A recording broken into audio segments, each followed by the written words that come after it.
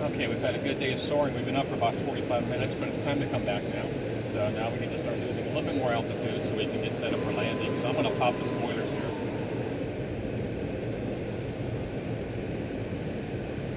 These things have a pretty good bite, so we'll shed a lot of altitude real quickly here.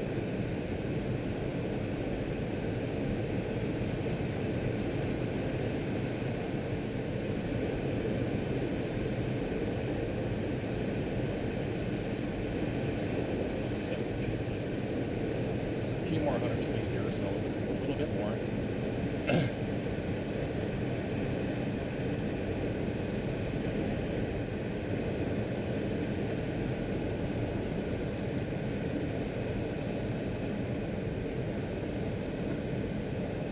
So we're at about 1,000 feet above the field, and we're going to be entering the pattern here shortly. We're right about midfield. We want to be 1,000 where the windsock is.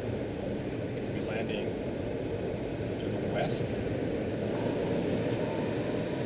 now that we're perfectly situated above the field, we're at 1,000 feet, right in midfield. We're going to put a little bit more speed. Put the nose down just a tad. So there's a little bit more than altitude. Take a flare point.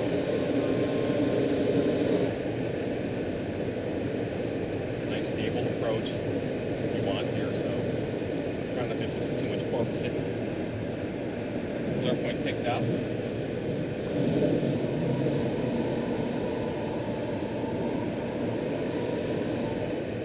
And I think I'm going to go ahead and turn to base maker.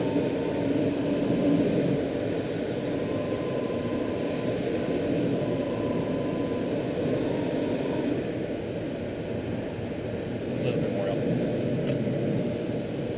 Take coordinate on this turn. More speed. And let's go ahead and put up some more spoiler. Our turn to final.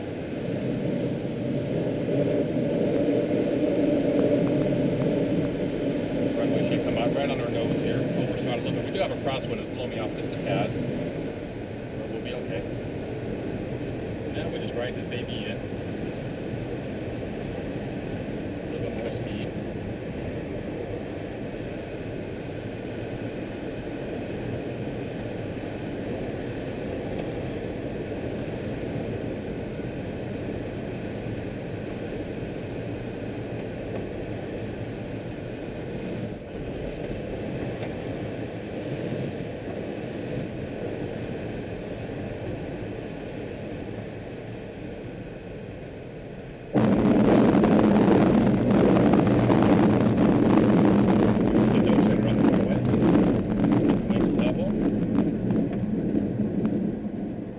A little hop there on the end.